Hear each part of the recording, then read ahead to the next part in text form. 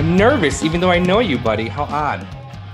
That's because you can't see me and you can't see the very disappointed or enraged looks that I have on my face. Oh, You're just jeez. imagining them. Hello and welcome to the Imelda MarCAST. Our guest today is the drummer, percussionist, and cowbell player of Yowie. He is also the sole remaining founding member. Our guest today is Shawn, the Defenestrator. How are you doing, buddy? Fantastically well, sir. So I don't think I asked you this before, but what is the origin of the name The Defenestrator that you've used as your credit on all the Yowie albums? Yowie was not the first band that I used that moniker on. I was at the time, many years ago, I guess really into science and skepticism and philosophy of such. I think the idea came from my general tendency to be somewhat iconoclastic and to metaphorically throw out the window assumptions and conventions. Well, being that other people started calling me the Defenestrator as a joke, in part, well, really, it first came about because I just loved that there is a word for throwing something out of a window. It's just a beautiful word, to defenestrate. And then people started saying, like, yeah, you that kind of fits you. You do tend to throw a lot of things out the window. And that is metaphorically true still. I'm going to have to edit out the skepticism part for the Christian edit of this episode, but I enjoyed hearing it. I appreciate that. I think Kenneth Copeland is going to be getting a cut of this, and I want to make sure that we don't disappoint him. Praise Jesus. So you started out playing metal, right? Before Yowie, far before Yowie? I did. Is metal where your roots are? Is that what caused you to pick up the drums in the first place? Yeah, metal and punk, but definitely starting off with metal without any question. Was not like a prog rock guy or anything like that by any stretch of the imagination in my formative years. Who were your favorite bands back in the day? Which day, man? I guess when you started out, you're making me be specific and it upsets me. When you first started playing drums, like who are you looking up to? Definitely at that time, I would say Dave Lombardo, first and foremost. That was like hearing Rain and Blood album is what made me say, I want to one day be able to do something that has that much raw aggression and intensity to it. Do you think the other Slayer drummers after they first booted out Lombardo come close to what Dave does? Like Paul Bostoff, for example? That joke question or? I'm being serious. Are you being serious? Yeah. Of course. I mean, come on. No. I mean, it's not even a serious question. and Paul Bostoff and whoever the other fucking dudes were, I hope you're listening to this. I'm not saying I'm as good a drummer as you are because this is all about competition, but come on. There was, as far as I'm concerned, there was no Slayer without Dave Lombardo. Everything else was like a Slayer tribute band. And I don't want to hear about it. I don't even acknowledge it. I refuse to even acknowledge it as Slayer. I will make air quotes every time I'm referring to one of those other hilarious albums. Yeah, it's like Tom Carey and Friends. Yeah, it's a tribute band. I mean, I did see Slayer on that so-called like final tour, and I did have fun, even though it's like half of the band, really. Quote Slayer, end quote. Yeah. The artists formerly known as Slayer. Come on, man. I'm sorry, Daddy. That's all right. Did you know that Yowie has a Wikipedia page? I did know that, and it's odd because I don't know who's contributing to it. Well, I'm just glad to hear that it's not you. I might have to think a little bit differently about you, but I would admire the hustle of trying to get the name out there. So I do know research really, and I kind of know you. So according to Wikipedia, Yowie is an experimental rock band from St. Louis. That's true. Founded in 2000. Is that correct? Yeah. Yep. The start was you and Jeremiah, right? Yeah. We had a band that we were trying to do stuff with. Jeremiah didn't play the guitar at all at the time. He played keyboard. And what we were writing just wasn't up to our standards, really. So I think with the introduction of the person that I think last I heard would like to be referred to as Little Pumpkin, who was the other kind of founding member of Yowie. I think that person coming into the band was what like I would count that the transition from like the other stuff we were doing and officially becoming Yowie. Although I don't think we even called ourselves Yowie for a while. I don't think we even had a name for it until after we were playing shows. I think we had joke names at first for a while. Oh, what are some of the joke names? I again with Mr. Pastor Copeland's crowd maybe hearing this, I probably shouldn't say. Okay, well, even if you had said it, I would forgive you because I'm a good Christian boy. I appreciate it. How did you meet up with Little Pumpkin? How did you first come to know his work? Oh, well, that's a fun story. So Jeremiah at the time was he was trying to become a famous hippity hop artist and was making a lot of beats and hanging out at this studio where, like, I guess what would happen is rappers would show up and be like, hey, I want to make an album. And then people would be like, I've got all this, music stuff if you want to rap over it. And so Jeremiah made those and he was hanging out at the studio a lot. And I just kept telling him, like, if anyone who, I don't know, plays a musical instrument comes by, keep an eye out for another band member to try to expand this. And one day we were messing around in the basement and the guy from the studio called and he was like, hey, that weird shit you guys are doing? I don't know if this is like the sort of thing you're looking for, but there's a guy who booked studio time here, but he refused to record in the actual studio. He's in the bathroom and he had us set up the mics in the bathroom and he is playing the guitar while simultaneously playing the drums with his feet. So he had like a kick drum and then like another pedal set up like for the snare. So he was like singing, playing the guitar and playing the drums with his feet in the bathroom. And they were like, is that what you're looking for? And it turned out, yes. Turned out that's what we were looking for. That was not like on our flyers. Our flyers said, you got to have pro gear, pro hair, pro attitude, be ready to tour and like to party. That's what our flyers said. We did not have anything about the bathroom, being in the bathroom or using the bathroom or anything on it. But it turned out that was the artist to later be known as Little Pumpkin.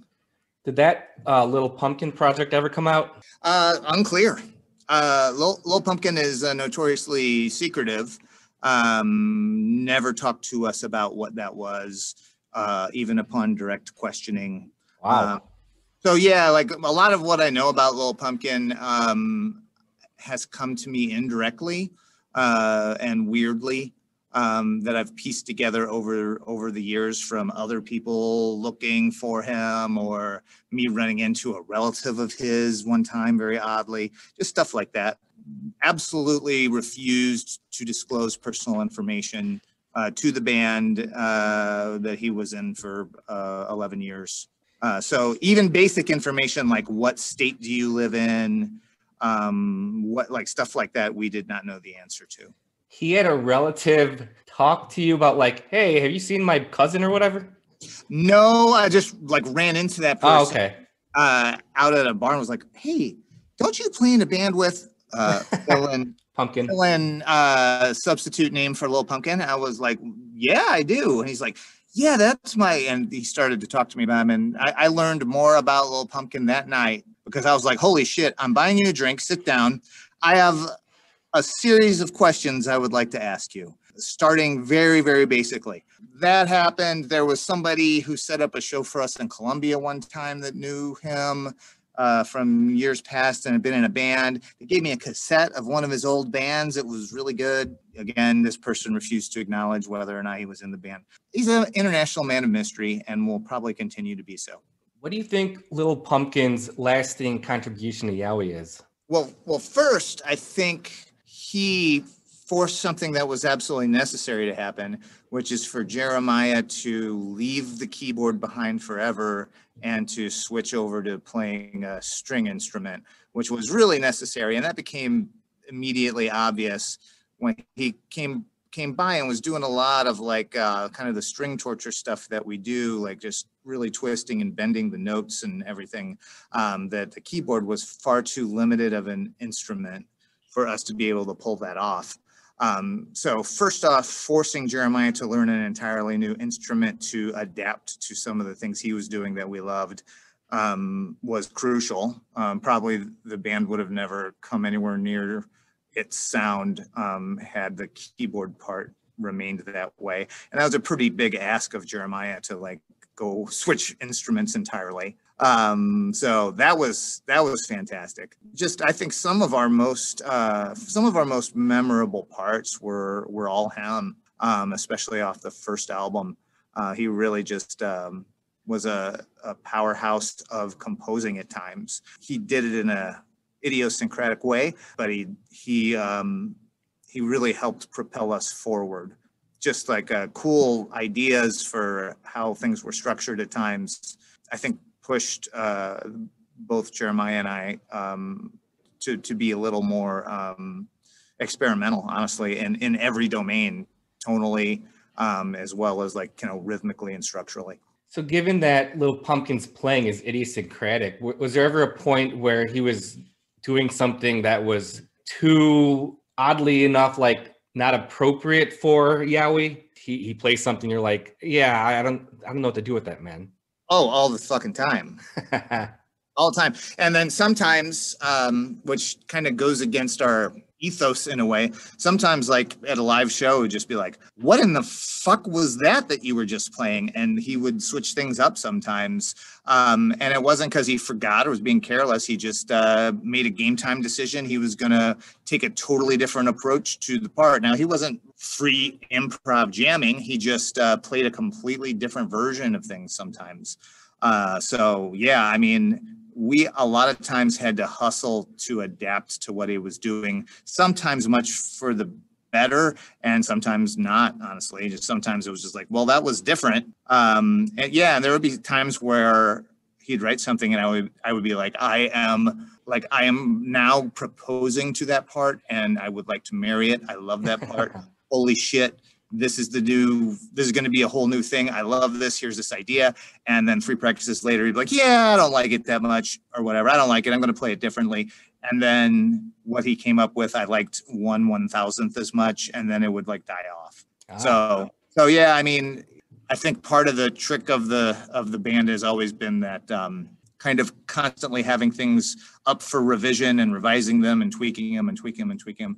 And he was the most radical at that. He would sometimes just turn on a dime in a way that made it kind of hard to like keep the structure the same. So aside from Jeremiah having to learn a new instrument, what would you say is his lasting contribution to Yowie? Well, I mean, he took us out of the realm of like, I don't know what I would call it.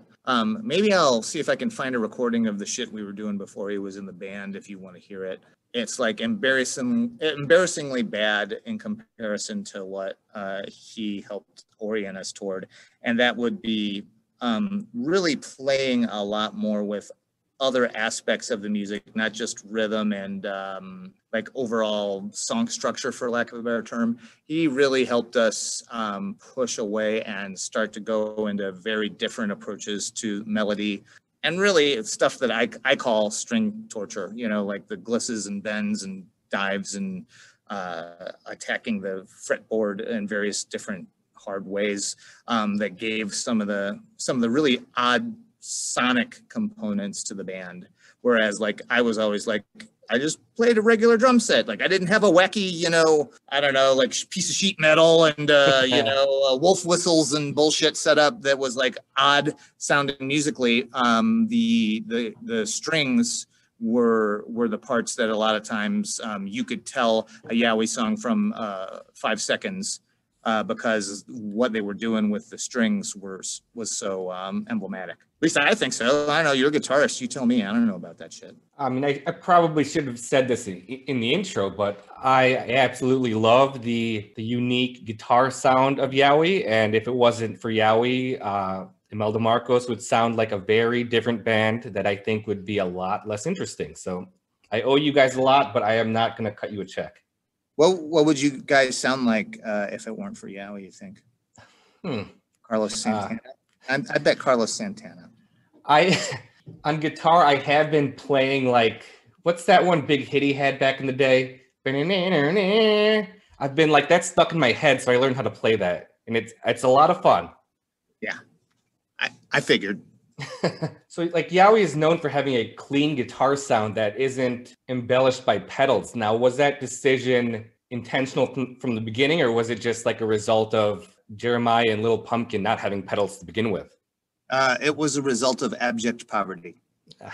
I can say this: it wasn't like part of our mission and vision statement or anything like that, right? Like Jeremiah did not have a guitar for the first 14 years of being in the band. He just like borrowed somebody else's guitar. He also did not have an amp that whole time. It was just somebody else's amp who had left from a previous band, like a guy who did a lot of coke, who left to skip town and left a bass amp in my basement. We literally just put it all together and were faking our way through things a lot based on extremely limited resources. So, I mean, I don't know if we had thousands of dollars, would we have like picked out and curated an awesome pedal board? I don't know. We might have, but we never did. So yeah, we didn't have any kind of like austere set of rules that we put on ourselves about things like pedal and sound. We were just limited by what we had available. Shout out to the coked out guy who left the bass amp in the basement. Thanks, dude. I bet he's dead. But yeah, shout out to heaven. He's probably in heaven right now. Did you always have a cowbell in the context of Yowie, or was that just that first make an appearance on Synchromysticism? Yeah. So no, I did not always have a cowbell. Although the first album I had that chime that makes a very prominent appearance multiple times during like sustained like whole note rests and stuff. No, I don't know what brought the cowbell up, honestly. You know what? Carlos Santana. So being no kidding. That's not even real? Well, those earlier records are pretty solid.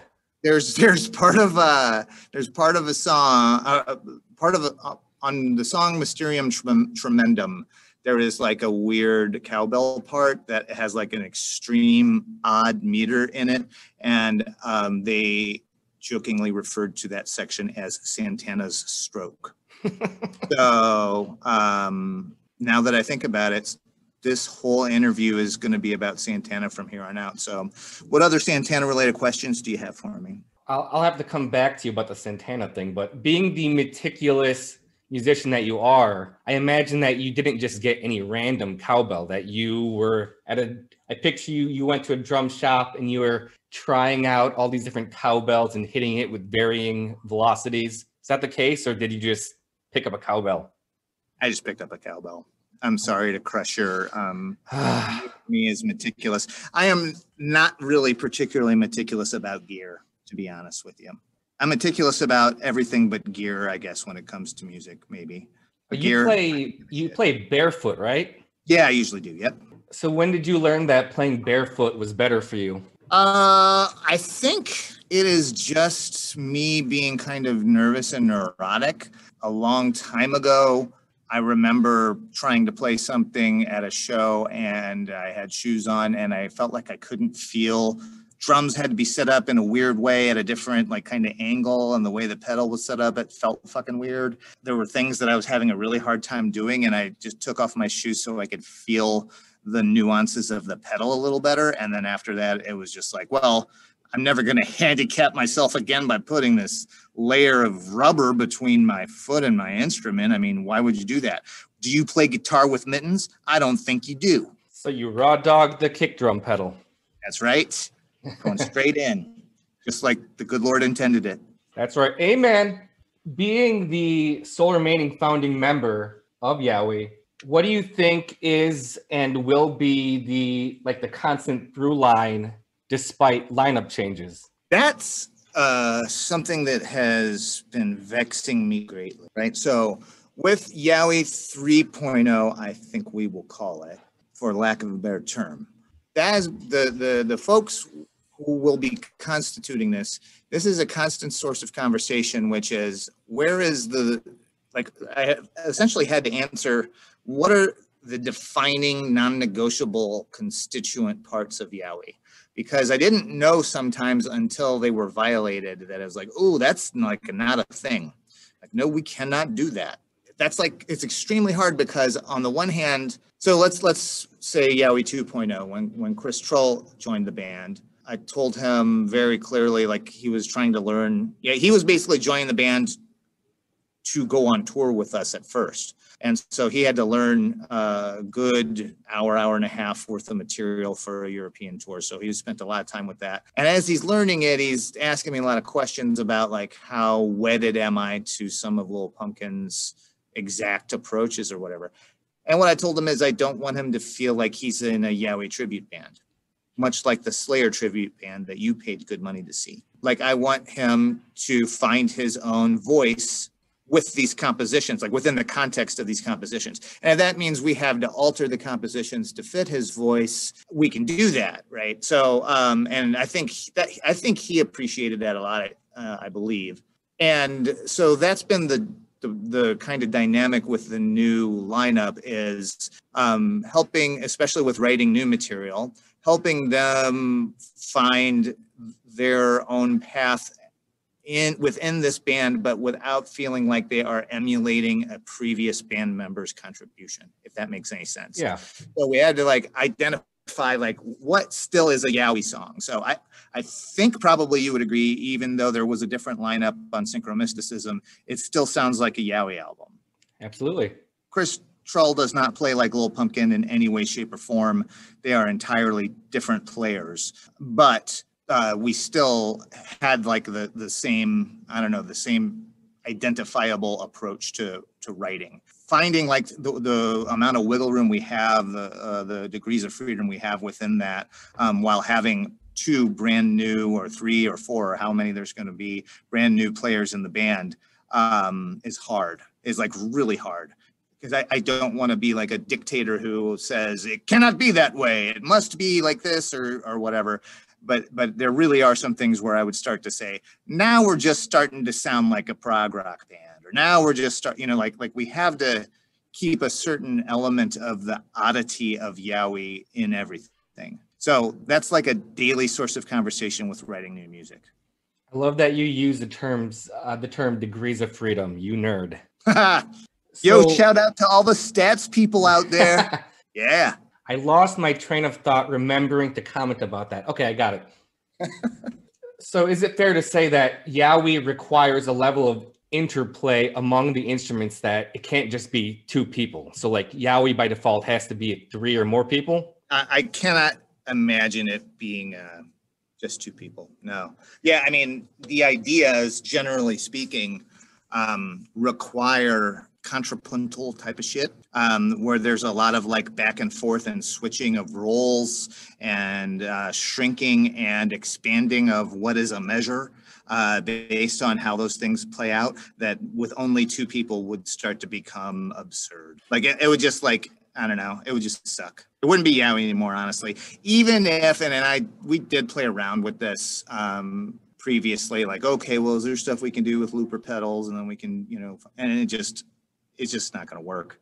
I don't think it would really, it would just be a pale comparison, a pale version of Yowie if we had a two-piece. So with that being said, is Yowie like locked into the three-piece format, or can we expect more than three people in the future? It's entirely possible that there will be three people or more than three people in a future lineup.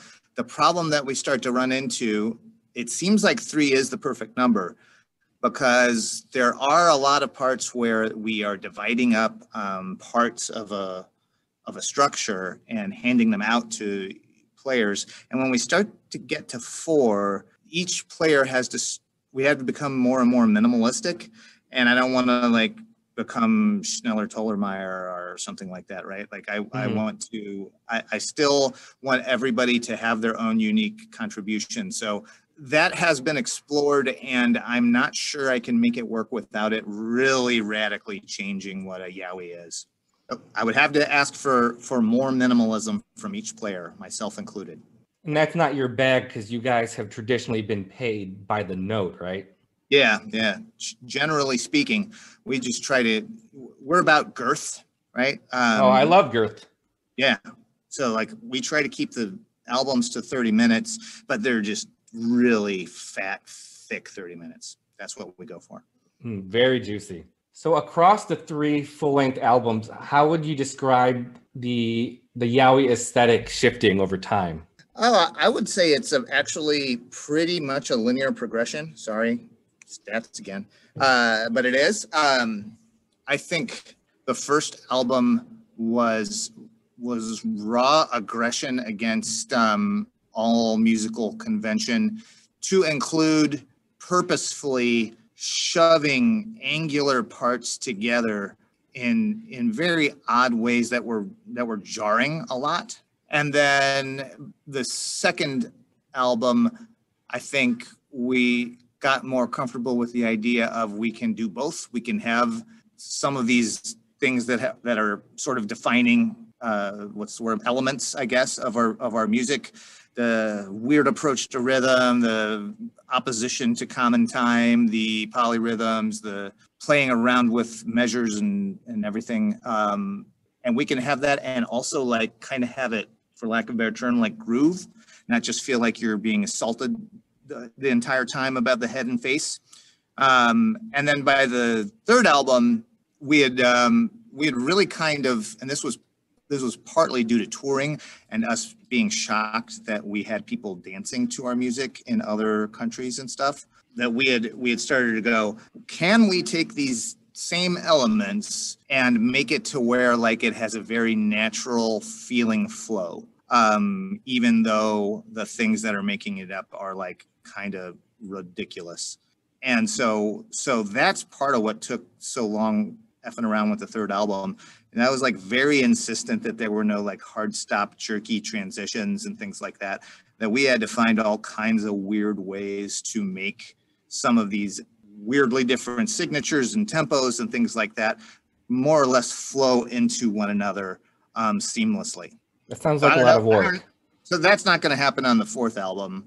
I think we had a progression from organized chaos that felt chaotic and jarring to using the same elements, but with a I guess a relatively head nodding sense of flow that happens most of the time. And for the fourth one, I think we've gone off of that linear line altogether and are just going to do other stuff. We don't feel like we're part of that progression anymore now. Will new Yowie material stick to the clean guitar sound? Is that a rule that's you think is crucial to the Yowie identity? No, it's not a rule. It is not a rule. Nothing is finalized with recording anything. So I would anticipate that a future Yowie album will have some effects on it, although I note that you are assuming that it will be guitars. And perhaps it's got harpsichord with a phaser pedal like on it and shit, bro, because that's cool.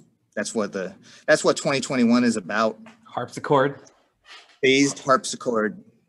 Shit is fucking lit. Well, that's one hell of a tease. I mean, it could be, I guess, is what I'm saying. I'm not ruling it out. Okay. What do you think has been Chris Trull's lasting contribution to Yowie? Chris Trull's lasting contribution. He's the really tall guy who played guitar in your band. Oh, yeah, he's tall. Yeah, he is. Yeah, so first off, clearly, tallest Yowie band member to date. Like, he's got that trophy on his mantelpiece. I'm sure of it right now. I think he contributed. I mean, honestly, Synchromysticism was nearly entirely written and arranged by him and me.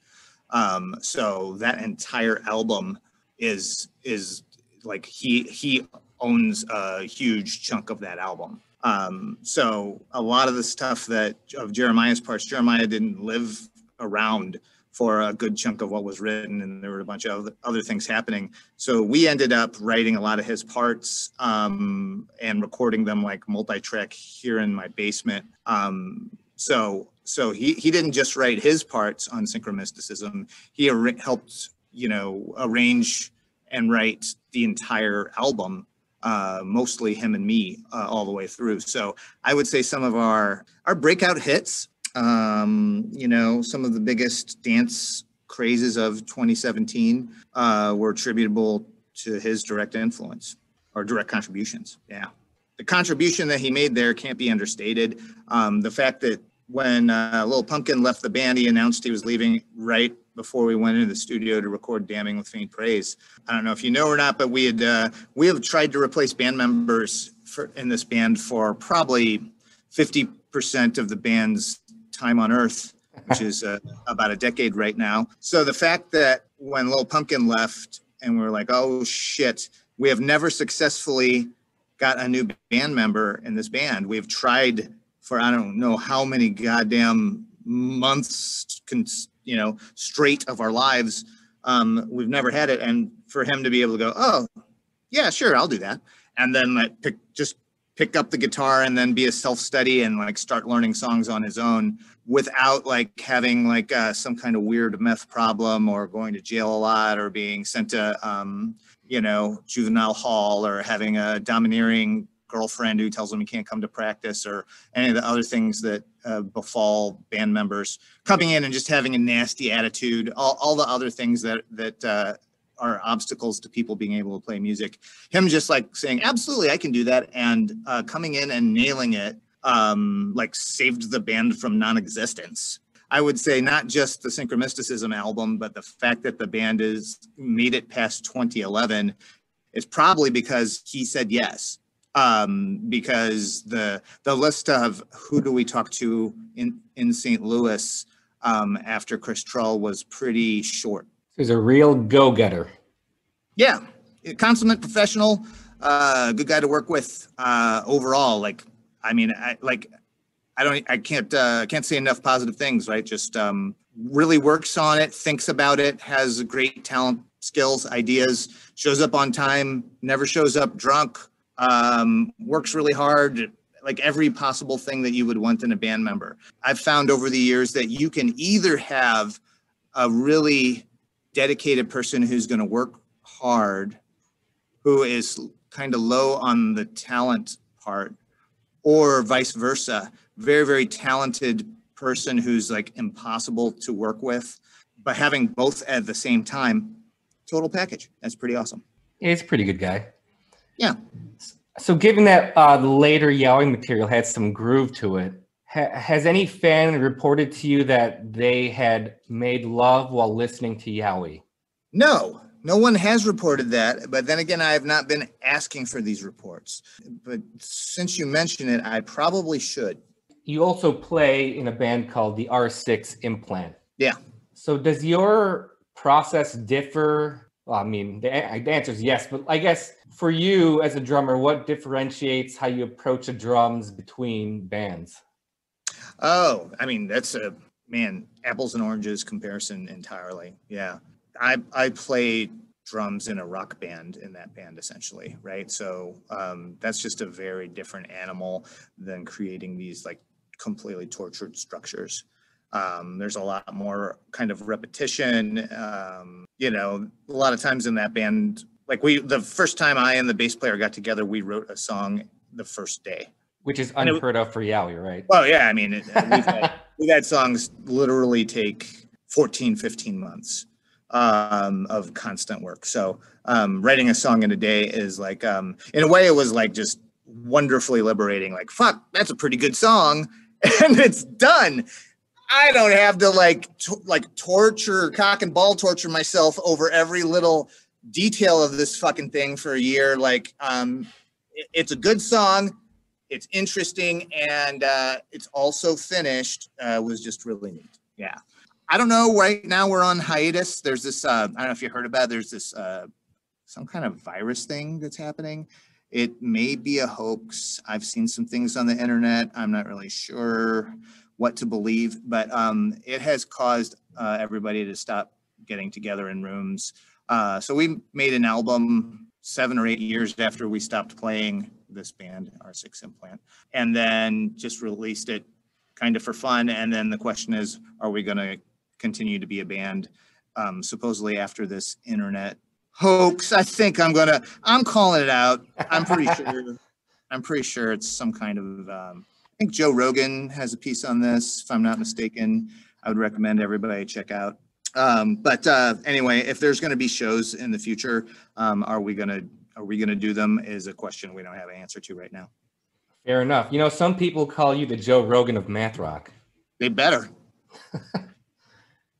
So I know that you are not really a fan of improvisation, and I was curious as to why that is. Were you like diddled by an improviser back in your younger years? I do have large periods of my life that I don't have any memory of, so I cannot rule that out. There's a lot of blackout type of stuff that happens. Oh boy.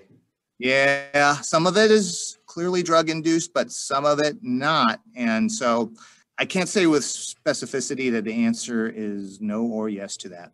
I will say this. I'd say two things about it. Number one, so I guess the question is in part, do I like doing it versus do I enjoy listening to it? Right? Yes. Are those both there? Okay. So do I like doing it? I hate with burning passion doing it. And part of the reason for that is that, to be frank, I'm just not like an awesome drummer. Like I see people who sit down and they just flow naturally and come up with awesome shit. And I could see where that would be a lot of fun. For me, I get out graph paper and I try to write something out and I think about it and I force myself to play it and then I erase it and then I change it again and I change it again and I change it again and I change it again. What I do is the opposite of intuitive, which is, I guess, the thing that you need if you're going to be a good improviser. The second part, honestly, is that I think over the years, Yowie has played hundreds and hundreds and hundreds of shows, and I would say probably 70 to 80% of them have been set up with people doing some form of improvisation. And I would say of those thousands of hours of my life that have been spent sitting listening to people improvise, I have enjoyed approximately 3 hours of that total. And a lot of times that's like within a set. Like it'll be, okay, they fucking improvised for 30 minutes.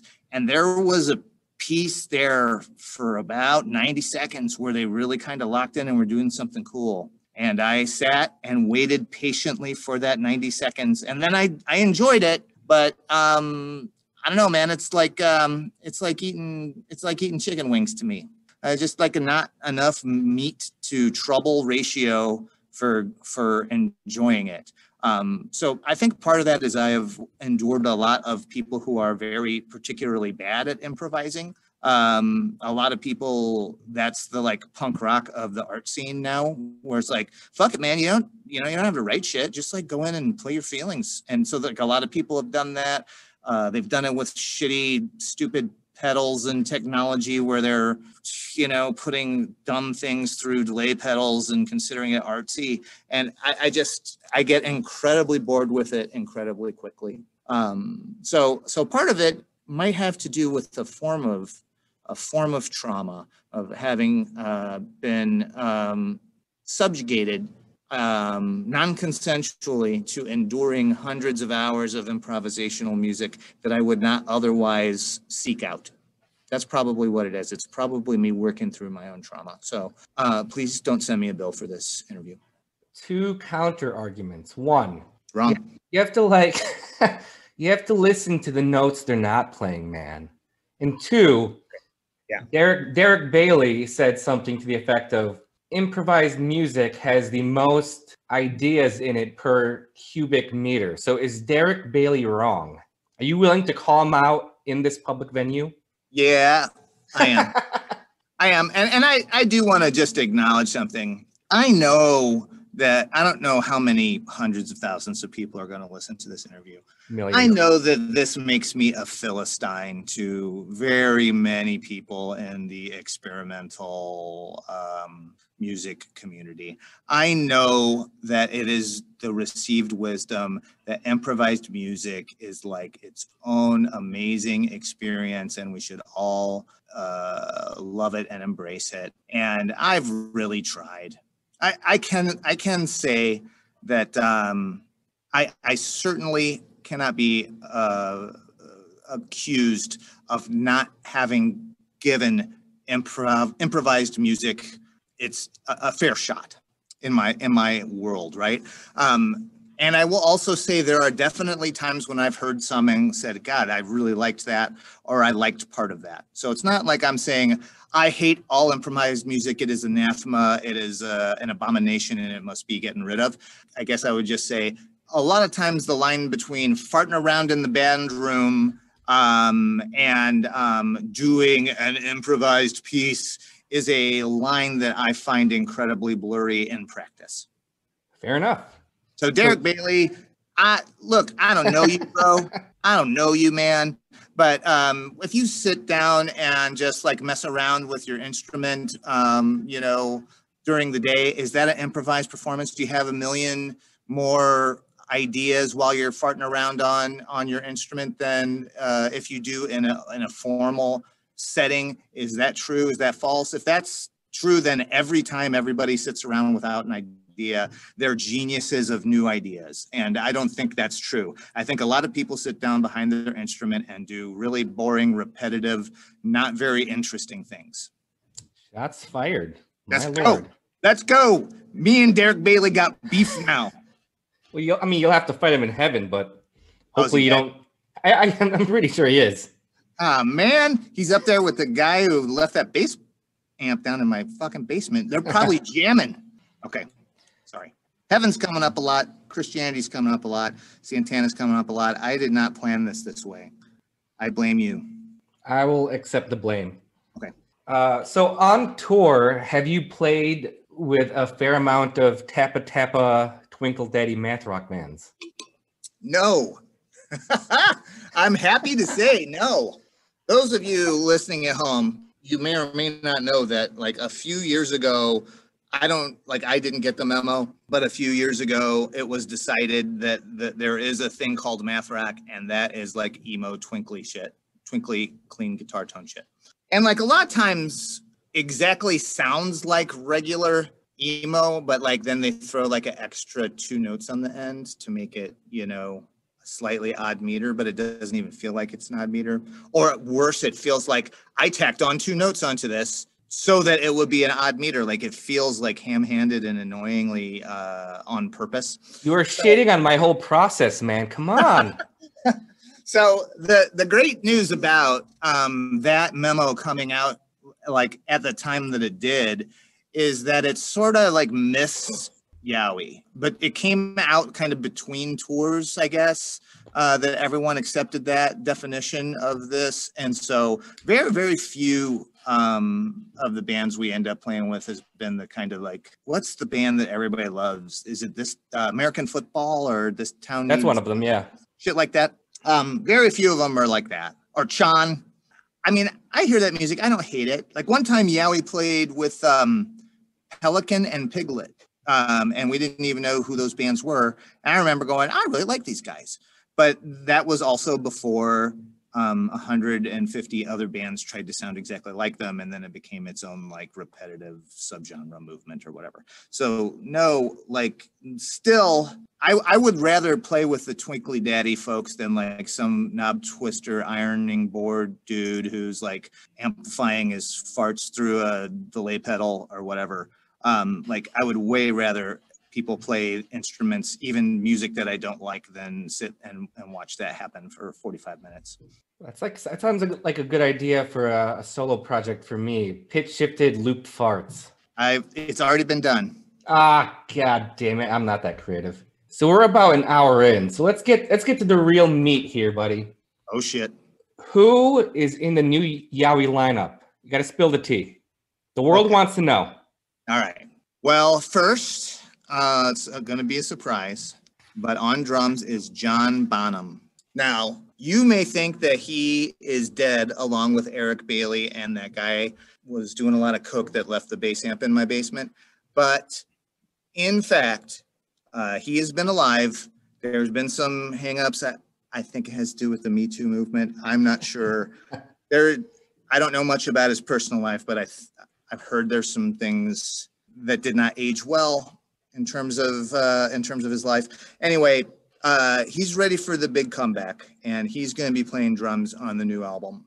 So I hope that is going to be received well, even though I know people's political sensitivities are heightened at this stage of our civilization. But more seriously. Yeah, more seriously than that. Okay. So fair enough that we won't get an answer until the new album drops in the streets. For you, what are the criteria for who gets to be in Yowie? What are you looking for in a Yowian? A Yowian. Obsessive with detail is a good start. Extremely patient is a kind of non-negotiable.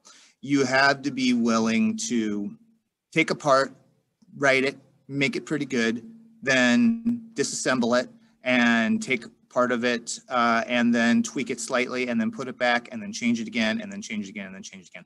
You have to be willing to accept that it is probably not going to be finished pretty easy. So that thing I told you about with when I'm in a rock band and I write a song in a day and it's like awesome. Like most people have a fair amount of that. Like maybe it's not a day, but it's a week or a month or a couple months. And just we don't roll like that. Like we can't. I think people might argue that that is because I'm a difficult person.